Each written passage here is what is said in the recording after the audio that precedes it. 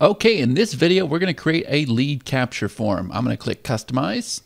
Now, we have our headline up at the top. Now, this specific video is about teeth whitening, so I'm going to go ahead and copy this for my headline.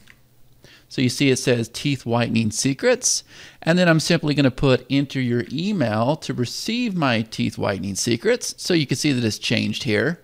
And then I'm going to go ahead and change the button to blue. We could change the overlay color. Let's go ahead and do that. We'll make it orange.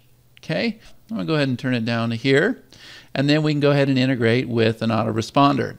So I'm going to set it to display if the video is paused. I'm going to go ahead and ask for their names, and I'm going to allow it to skip.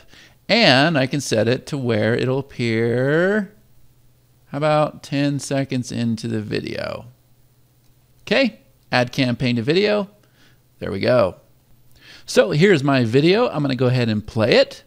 Hello everyone. So today I'm going to show you guys how to white your teeth. I'm going to pause it. And there's a lead capture page. I can enter my first name, my email, and I can subscribe, but I'm just going to go ahead and skip it.